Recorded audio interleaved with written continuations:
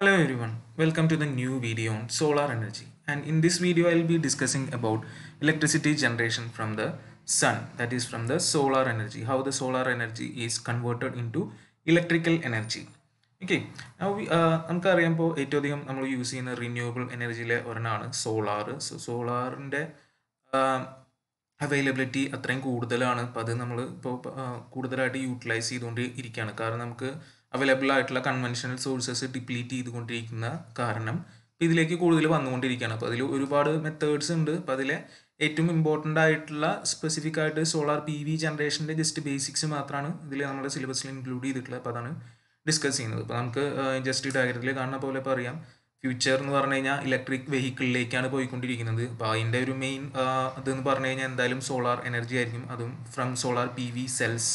അപ്പോൾ അതിലാണ് ഒരുപാട് റിസർച്ചും കാര്യങ്ങളൊക്കെ നടന്നുകൊണ്ടിരിക്കുന്നത്. പിന്നെ ഇതിൽ വരുന്ന തന്നെയാണ് വിൻഡിനെക്കാട്ടും കൂടുതൽ സോളാറാണ്. ഒരുപാട് അഡ്വാൻറ്റേജസും ഒക്കെ ഉള്ളത് കൊണ്ട് ഏറ്റവും അധികം അവൈലബിൾ ആയിട്ടുള്ള എനർജിയാണ് സോളാർ എനർജി. അപ്പോൾ അതിൻ്റെ എഫിഷ്യൻസി കുറവാണ് എന്നുള്ളൊരു ഇഷ്യൂ ആണ് നമുക്ക് മെയിൻ ആയിട്ടുള്ളത്. അപ്പോൾ നമുക്ക് അത് ബാറ്ററിയിൽ സ്റ്റോർ ചെയ്ത് വെക്കാം, പിന്നീട് ഇലക്ട്രിക് വെഹിക്കിൾ ചാർജ് ചെയ്യാൻ ഉപയോഗിക്കാം, അപ്ലയൻസസിന് ഉപയോഗിക്കാം, അങ്ങനെ പല പല അപ്ലിക്കേഷൻസ് ഉണ്ട്, വാട്ടർ ഹീറ്റിംഗ്. അപ്പോൾ നമുക്ക് എന്താണ് ബേസിക്സ് എന്ന് ജസ്റ്റ് ഡിസ്കസ് ചെയ്യാം. Solar energy is the most abundant renewable energy source available in the nature. അപ്പോൾ നമുക്കറിയാം ഏറ്റവും കൂടുതൽ അവൈലബിൾ ആയിട്ടുള്ള ഏറ്റവും അബണ്ടൻ്റ് ആയിട്ടുള്ള റിന്യൂവബിൾ എനർജി സോഴ്സ് ആണ്. റിന്യൂവബിൾ ആണ്, അതായത് വീണ്ടും ഇതായിക്കൊണ്ടിരിക്കും. Available in plenty and non polluting and available free of cost. അപ്പോൾ അത് അത്രയും അധികം അവൈലബിൾ ആണ്. നമുക്കറിയാം സണ്ണിൻ്റെ എനർജി അങ്ങനെ പെട്ടെന്ന് തീർന്നു പോകുന്ന ഒന്നല്ല, കോസ്റ്റ് ഒന്നുമില്ല, ഫ്രീ ആണ്. അതായത് ഇവിടെ നമുക്കൊരു ഫ്യൂവൽ എന്ന് പറഞ്ഞിട്ടുള്ള സംഭവത്തിൻ്റെ ഒന്നും ആവശ്യം വരുന്നില്ല. And solar energy is the radian light and heat from the sun. അപ്പോൾ സണ്ണിൻ്റെ റേഡിയൻ ലൈറ്റ് ആൻഡ് ഹീറ്റ്, അതിനെയാണ് നമ്മൾ സോളാർ എനർജി എന്നുള്ളത് പറയുന്നത്. അതിൻ്റെ റേഡിയേഷനിൽ വരുന്ന ലൈറ്റ് എനർജി ഉണ്ട്, ഹീറ്റ് എനർജി ഉണ്ട്. അപ്പോൾ ഇതാണ് രണ്ടെണ്ണമാണ് നമ്മൾ മെയിനായിട്ട് കൺവേർട്ട് ചെയ്തിട്ട് വേറെ ഫോം ഓഫ് എനർജി ആയിട്ട് എടുക്കുന്നത്. That is harness using a range of ever-evolving technologies such as solar heating, photovoltaics, solar thermal energy, solar architecture, molten salt power plants and artificial photosynthesis. So ഇങ്ങനെ ഒരുപാട് തരത്തിൽ നമ്മൾ ഈ എനർജീനെ extract ചെയ്യുന്നുണ്ട്. അപ്പോൾ ഇത് ഓരോ തരത്തിലാണ്. സോളാർ ഹീറ്റിങ്ങിന് ഉപയോഗിക്കാം, ഫോട്ടോവോൾട്ടൈക്സ് അതാണ് നമ്മൾ മെയിനായിട്ട് കോൺസെൻട്രേറ്റ് ചെയ്യാൻ പോകുന്നത്. അതിലാണ് ഇത് ഇലക്ട്രിസിറ്റി ആയിട്ട് കൺവേർട്ട് ചെയ്യുന്നത്. പിന്നെ സോളാർ തെർമൽ എനർജി ഉണ്ട്, അതായത് നമുക്ക് അതിൻ്റെ ഹീറ്റ് കോൺസെൻട്രേറ്റ് ചെയ്തിട്ട് തെർമൽ എനർജി ആയിട്ട് മാറ്റാം. സോളാർ ആർക്കിടെക്ചർ ഉണ്ട്, എന്താ നമ്മൾ ബിൽഡിങ്സ് ഒക്കെ ഓറിയൻറ്റ് ചെയ്തിട്ട് എനർജി എക്സ്ട്രാക്ട് ചെയ്യുന്നത്. മോൾട്ടൺ സോൾട്ട് പവർ പ്ലാന്റ്സ് ഉണ്ട്, ആർട്ടിഫിഷ്യൽ ഫോട്ടോസിന്തസിസിനും ഇതിനൊക്കെ യൂസ് ചെയ്യുന്നുണ്ട്. ഓക്കെ, ഇതൊക്കെ ഡിഫറെൻറ്റ് പോസിബിലിറ്റീസ് ആണ് സോളാർ എനർജീനെ ഹാർനസ് ചെയ്യാനുള്ളത്. അപ്പോൾ അതിൽ നമ്മൾ ഇലക്ട്രിക്കൽ ഫോം, അതായത് മെയിൻലി ഫോട്ടോ വോൾട്ടൈക്സിൻ്റെ കാര്യമാണ് ഡിസ്കസ് ചെയ്യുന്നത്. അപ്പോൾ അതിൽ തന്നെ പാസീവ് സോളാറും ഉണ്ട്, ആക്റ്റീവ് സോളാറും ഉണ്ട്. ജസ്റ്റ് അറിയാൻ വേണ്ടി പറയുന്നത് മാത്രം.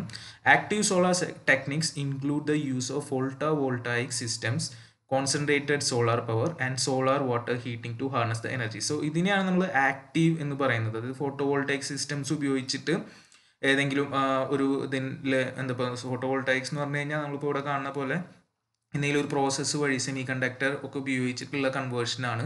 അല്ലെങ്കിൽ ഇതിൻ്റെ എനർജി കോൺസെൻട്രേറ്റ് ചെയ്തിട്ട് കോൺസെൻട്രേറ്റഡ് സോളാർ പവർ ആയിട്ട് ചെയ്യാം, അല്ലെങ്കിൽ സോളാർ ഉപയോഗിച്ചിട്ട് വാട്ടറിനെ ഹീറ്റ് ചെയ്യുക.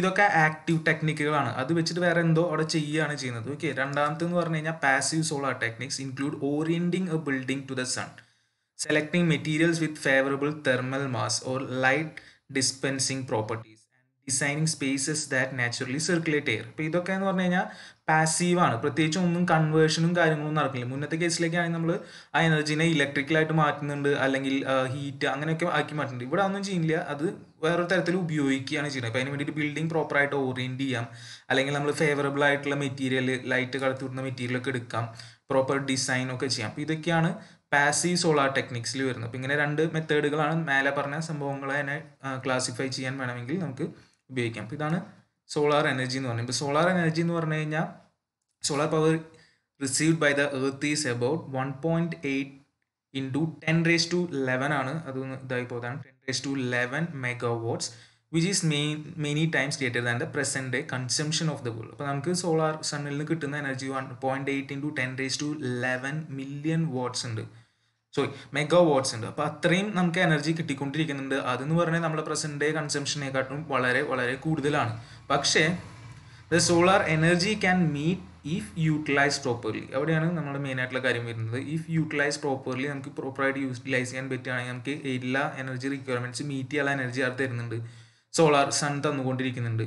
So if utilized properly, all the present and future energy requirements can be met by the solar energy. But the problem is it is very dilute and hence higher collecting areas are required, which increases the initial cost. So it is dilute ആണ്. അതായത് നമുക്ക് ചെറിയൊരു ഇത് വെച്ചിട്ട് ഈ എനർജീനെ നമുക്ക് പിടിച്ചെടുക്കാൻ പറ്റില്ല. അതായത് കൂടുതൽ ഏരിയയിൽ കളക്ട് ചെയ്യാൻ വേണ്ടി കൂടുതൽ എങ്ങനെ നോക്കിക്കഴിഞ്ഞാലും കൂടുതൽ ഏരിയയിൽ കൂടുതൽ സംഭവങ്ങൾ വെച്ചിട്ട് വേണം നമുക്ക് ഇത് കളക്ട് ചെയ്യാൻ വേണ്ടിയിട്ട്. ഓക്കെ, അപ്പോൾ അതുകൊണ്ട് ഇതിൻ്റെ ഇനീഷ്യൽ കോസ്റ്റ് കൂടുതലാണ് എന്നുള്ള ഒരു ഡിസഡ്വാൻറ്റേജ് വരുന്നുണ്ട്. പിന്നെ എഫിഷ്യൻസി നമ്മളിപ്പോൾ അവൈലബിൾ ആയിട്ടുള്ള PV സെല്ലിൻ്റെ ഒക്കെ കുറവാണ്. And availability varies with time due to day-night cycle, change in solar inclination and weather conditions. Okay, that is another problem because the availability varies with the time. Normally നമുക്കറിയാം the sun energy or sun is available during the night, so we can only extract energy during the daytime, but then we can store ചെയ്ത് വെക്കാനൊക്കെ പറ്റും. പക്ഷേ day ടൈമിൽ തന്നെ എപ്പോഴും continuous ആയിട്ട് same solar ഇത് കിട്ടിക്കൊണ്ടിരിക്കണം എന്നില്ല. പിന്നെ അതുപോലെ അവിടെ ഷെയ്ഡിങ്ങും കാര്യങ്ങളൊക്കെ വരാം, വെതർ കണ്ടീഷൻസ് മാറാം. സോ അത്രത്തോളം നമുക്ക് ഡിപ്പെൻഡബിൾ അല്ല.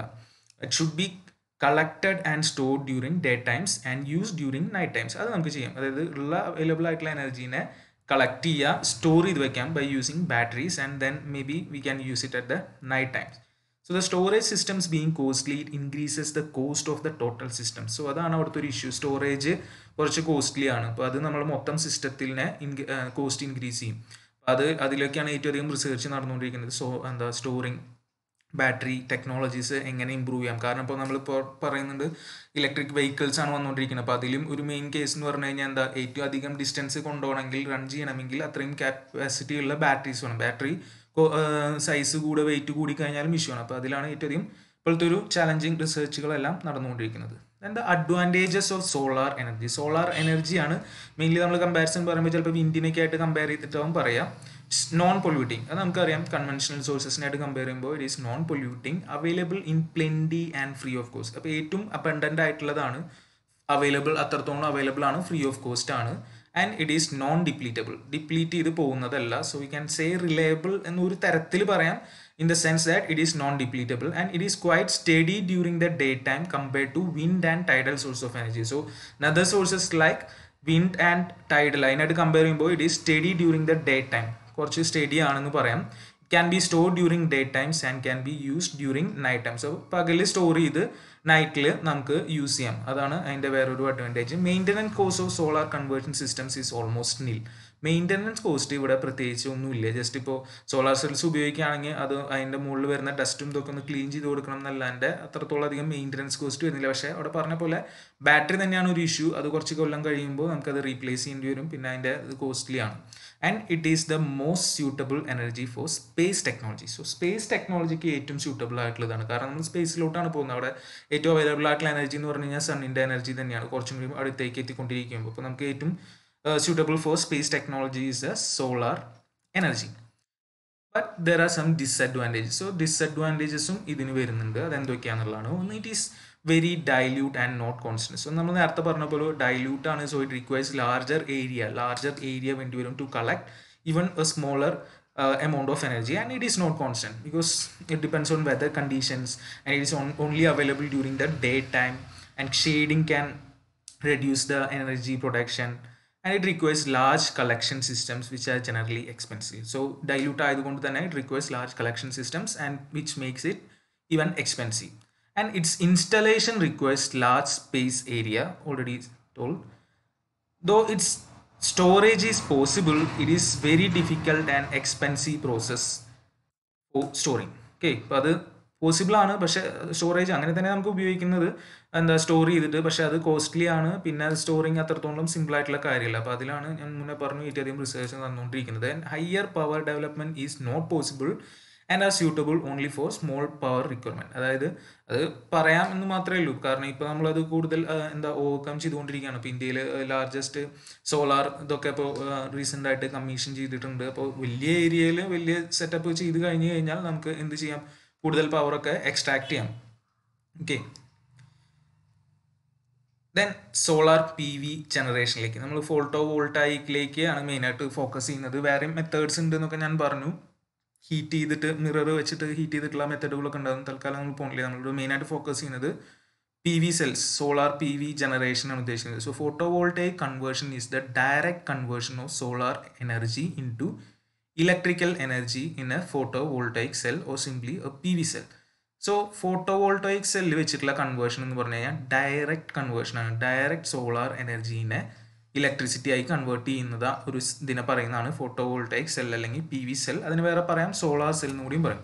So these devices convert the sunlight directly in to DC power without discharging waste products. So direct സൺലൈറ്റിനെ അത് എന്തായിട്ട് കൺവേർട്ട് ചെയ്യും? ഇലക്ട്രിസിറ്റി ആയിട്ട് കൺവേർട്ട് ചെയ്യാണ് ചെയ്യുന്നത്.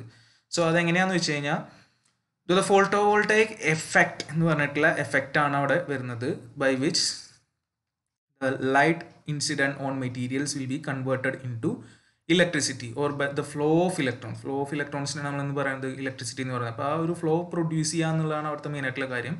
അപ്പോൾ അത് and this effect is exhibited by many materials. ഒരുപാട് മെറ്റീരിയൽസ് ഉണ്ടെങ്കിലും semi conductor materials undergo the most useful photovoltaic effect under the solar radiation. So semi conductor materials ആണ് ഏറ്റവും ബെസ്റ്റ് ആയിട്ട് എന്താ ഈ ഫോട്ടോവോൾട്ടായിക് എഫക്റ്റ് കാണിക്കുന്നത്, ഏറ്റവും കൂടുതൽ ഇലക്ട്രോൺസിനെ മൂവ് ചെയ്യിപ്പിക്കുന്നത്. അപ്പോൾ അതുകൊണ്ട് നോർമലി നമ്മൾ ഇതിന് വേണ്ടിയിട്ട് ഉപയോഗിക്കുന്ന മെറ്റീരിയൽസ് സെമി കണ്ടക്ടർ മെറ്റീരിയൽസ് ആയിരിക്കും. So the photovoltaic conversion basically involves the release of free electrons by the action of photons from the solar energy on the semiconductor material. So there will be a semiconductor material on which the solar energy will be incident and it will be converting that photons will release free electrons and these free electrons will circulate electrical energy or electricity. അതാണ് അപ്പോൾ നടക്കുന്നത്.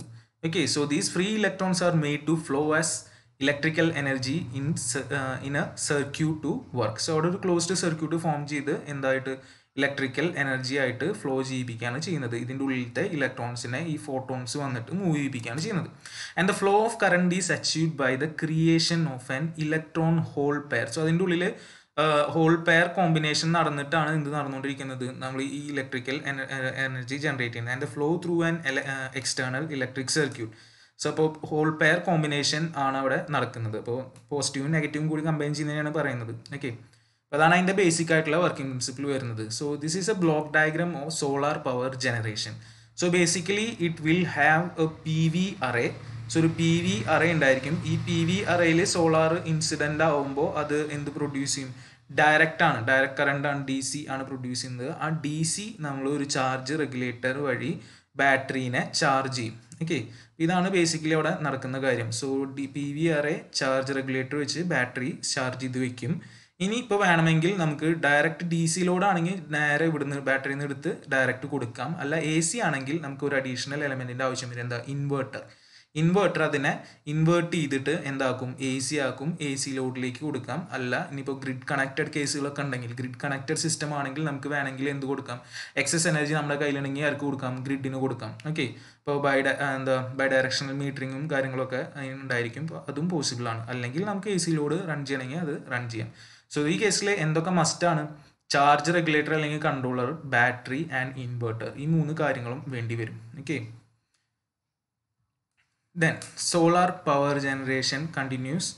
So നേരത്തെ പറഞ്ഞ കാര്യമാണ്, solar panels will convert the solar energy into DC electrical energy and this DC electrical energy is stored in the batteries as shown in the previous diagram, and the inverter will convert this DC power into AC power and this AC electrical energy can be utilized by the local load or it can be fed to the utility grid as shown in that block diagram. And usually semiconductor materials are used as solar cells. Commonly used semiconductor materials are silicon, germanium, cadmium sulfate and gallium arsenide. So they can commonly use in the semiconductor materials. ഇതിലും ഒരുപാട് research നടന്നുകൊണ്ടിരിക്കുന്നത് എങ്ങനെ അത് efficient ആക്കാം, എത്രത്തോളം efficiency കൂട്ടാം എന്നുള്ളതൊക്കെ. Okay, and the conventional solar cell is 20 × 20 mm in area and 0.25 to 0.35 mm in thickness which is made of silicon normally. Okay, so അപ്പോൾ ഇതാണ് ജസ്റ്റ് നമ്മളൊരു ഡെമോൺസ്ട്രേഷൻ എന്നുള്ള രീതിയിൽ പറയാം. സോ ഇപ്പോൾ ഇതിൽ കാണിക്കുന്നത് നമുക്കൊരു ഹൗസ് ഉണ്ട്. ഇവിടെ പിന്നെ ഇവിടെ കാണിച്ചിട്ടുള്ളത് ഇൻവെർട്ടർ ഉണ്ട്, ബാറ്ററി ഉണ്ട്, ഇലക്ട്രിക് പാനൽ ഉണ്ട്, മീറ്റർ ഉണ്ട്, ഗ്രിഡ് ഉണ്ട്. ഇപ്പം ഇവിടുത്തെ കാര്യം എന്താണെന്ന് വെച്ച് കഴിഞ്ഞാൽ ഇപ്പോൾ ഡേ ടൈമിൽ സോളാർ റേഡിയേഷൻ ഉണ്ട്, ഇത് വെച്ചിട്ട് നമ്മൾ എന്താ ബാറ്ററി ചാർജ് ചെയ്തുകൊണ്ടിരിക്കും. ഇനി നൈറ്റ് ടൈമിലാകുമ്പോൾ ഇൻവെർട്ടർ വഴി ആണ് തിരിച്ച് ബാറ്ററിയിൽ നിന്നാണ് നമ്മൾ എടുക്കുന്നത്. ഓക്കെ, അപ്പോൾ ആ ബാറ്ററിയിൽ നിന്ന് എടുത്തിട്ട് പോകും. അപ്പം ഡേ ടൈമിലാണ് നമുക്ക് ഇവിടെ സ്റ്റോർ ചെയ്യാൻ പറ്റുള്ളൂ. നൈറ്റ് ടൈമിൽ നമ്മൾ എന്ത് ഉപയോഗിക്കേണ്ടി വരും? ഇപ്പോൾ ഇവിടുന്നാണ് ഇവിടേക്ക് കണക്ഷൻ വരുന്നത്, ഇലക്ട്രിക്കൽ പാനലിലേക്ക് വരുന്നത്. അപ്പോൾ ഇവിടുന്ന് വേണമെങ്കിൽ നമുക്ക് ബാറ്ററിയിൽ നിന്ന് എടുത്ത് ഇവിടേക്ക് എടുക്കാം, അല്ലാത്ത സമയത്ത് ഇവിടുന്ന് എടുക്കാം, ഗ്രിഡിൽ നിന്ന് എടുക്കാം. ഇനിയിപ്പോൾ ബൈ ഡയറക്ഷണൽ മീറ്ററിംഗ് ഉണ്ടെങ്കിൽ നമുക്ക് വേണമെങ്കിൽ എന്ത് ചെയ്യാം, ഗ്രിഡിലേക്ക് കൊടുക്കണമെങ്കിൽ അതും ഒക്കെ പോസിബിൾ ആണ്. ഓക്കെ, എന്തായാലും ഇതിൽ ബാറ്ററിയും ഇൻവെർട്ടറും മസ്റ്റാണ്. AC ലോഡ് ആണ്, ഗ്രിഡിലേക്ക് കണക്റ്റഡ് ആണ് എങ്കിൽ. Okay, the advantages of PV cells. PV സെൽസിൻ്റെ advantages ആണ്, they need little maintenance, mainly അതിലത്തെ ഡസ്റ്റൊക്കെ ക്ലീൻ ചെയ്യലേ വേണ്ടി വരുള്ളൂ, and have longer life. The energy source is unlimited. Sun ആണ് energy source, so it is unlimited. They can be made from raw materials that are available in huge quantities. So അതിൻ്റെ raw material ഇഷ്ടംപോലെ available ആണ്. Then disadvantages, they produce very little power at very high cost. അതാണ് അതിൻ്റെ ഒരു main ആയിട്ടുള്ള disadvantage. Cost കൂടുതലാണ്, produce ചെയ്യുന്ന energy കുറവാണ്. അതിലാണ് റിസർച്ച് നടന്നുകൊണ്ടിരിക്കുന്നത്. ഇപ്പോൾ കുറഞ്ഞ് വന്നുകൊണ്ടിരിക്കുന്നു, എഫിഷ്യൻ്റ് ആക്കിക്കൊണ്ടിരിക്കുകയാണ്. അപ്പോൾ അത് ഭാവിയിൽ കുറച്ചും കൂടി അഫോർഡബിൾ ആവും എന്ന് വിചാരിക്കാം. And the output power is not constant. It varies with time of the day and the weather. So അതാണ് ഒരു മെയിൻ ഇഷ്യൂ. ഔട്ട്പുട്ട് കോൺസ്റ്റൻ്റ് അല്ല, കാരണം solar radiation is not constant and it varies with time and atmospheric condition, and they are useful for special applications where the power required is very small. So normally നമുക്ക് പറയാമെന്നേ ഉള്ളൂ, നമുക്ക് കൂടുതൽ ഇത് install ചെയ്യാമെങ്കിൽ large പവറിനും നമുക്ക് ഉപയോഗിക്കാം, പക്ഷേ മേലെ പറഞ്ഞ ഇഷ്യൂസ് അതിൽ വരാം. Okay, so that is all about solar energy. These are the basic things. So ഇവിടെ ബേസിക്സ് നമുക്ക് ആവശ്യമുള്ളൂ, അതുകൊണ്ടാണ് ബേസിക് ആയിട്ടുള്ള കാര്യങ്ങൾ മാത്രമേ പറഞ്ഞിട്ടുള്ളൂ. Okay, thank you.